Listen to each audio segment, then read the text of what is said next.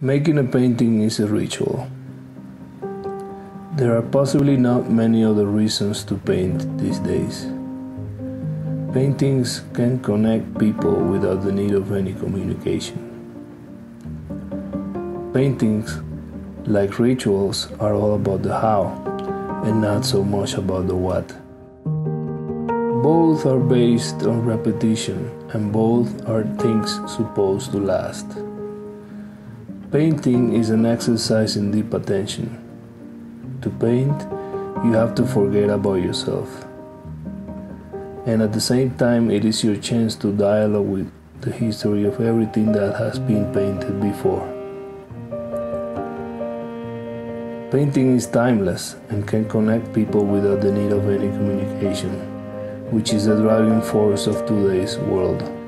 For this reason, we continuously hear people saying that painting is dead in favor of other cultural forms that depend on information in order to relate to politics, social problems, and other popular phenomena. I spent 31 days making this painting.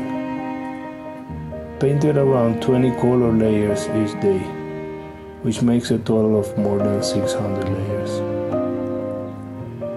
Its image is one of a Baroque room that I have never visited, but have studied, modified, and painted many times. Its text comes after one of the 1,000 songs I listened to while I was painting it.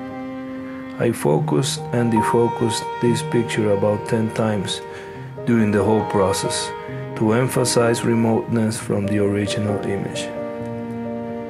Then I laid it horizontally for another 3 days to drop the dots of its textual element.